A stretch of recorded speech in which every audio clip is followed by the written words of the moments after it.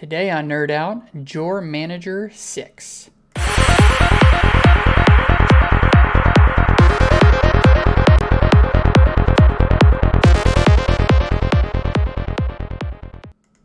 Welcome back to NerdOut, the show where we take a look at Cardano. We break it down, but we don't dumb it down. Today we're taking a look at my stake pool management tool called JorManager, and it just released version 6. So let's jump into it. What is JorManager? JorManager is a community tool for managing a stake pool on Cardano. It's a GUI. It's run in the browser and also on a Linux node. I first started developing it back during the ITN, and it was designed primarily then to help with the node stability. So bringing nodes up and down as so that there's always a healthy node available to make a block. Then it evolved into more of a general purpose stake pool management tool once we got to Shelley mainnet. And it also contains a very powerful embedded wallet that's useful for claiming pool rewards and managing things in general. And that's really the main reason why there's a version 6 today, is because of this wallet functionality. So what's new in JorManager 6? We have a new built-in ledger database for the wallet. It's very similar to like a DB Sync Lite, except it doesn't track things like rewards. It only tracks just anything that's a Shelley address and a native asset.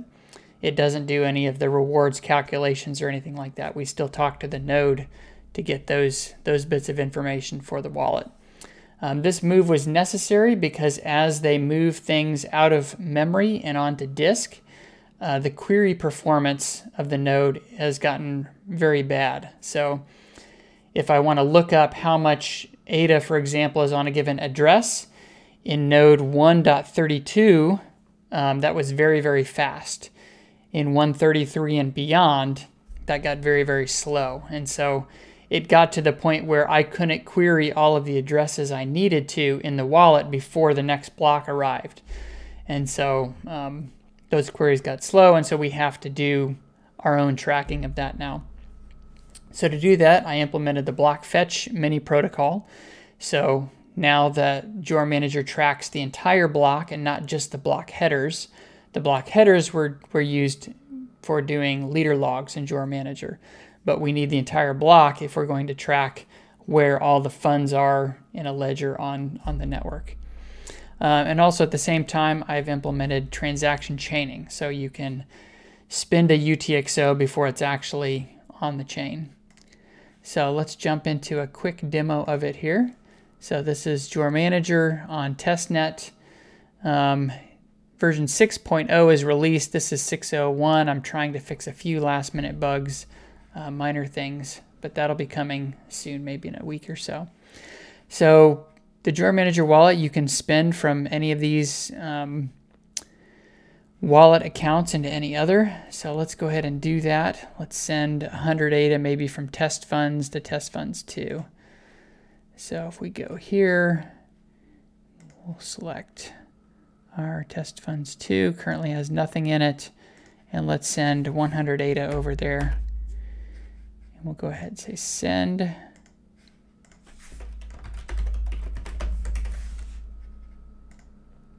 And you'll notice that it happens immediately. So that's what the transaction chaining does. We keep track of what we're spending, even though it's not actually on chain yet. So we see it subtracted here.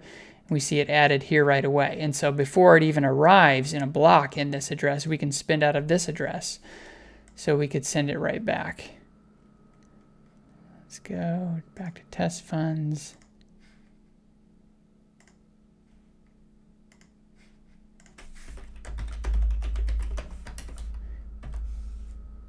And it goes right back. So even though there's two transactions, may or may not both be in blocks, we keep track of what's going to happen on the blockchain. And so that's really the big powerful feature in JorManager 6 is you can just, if you have a couple pools, you can claim them both one back to back, even if they're going to the same wallet. You can move tokens around very quickly and easily. It's just a very fast wallet, and then it will get eventual consistency with the blockchain. Now, unlike my Firehose tool, in this tool, it's not guaranteed eventual consistency. We haven't implemented any type of resubmitting or rollback protection for transactions. But normally, you're just going to do a couple transactions, maybe chain a few of them. And so if one of them doesn't complete, you can easily just go back in and redo that one. And so I haven't implemented anything super crazy in this, but that is JorManager 6. And again, this is open source. It's available. I'll have links below if you're a stakepool operator and want to switch over to something like this for managing your pool. Again, it wasn't the first, and it may not even be the best tool. It's just the one I built and the one I use. So check it out if you get a chance. And with that, nerd out.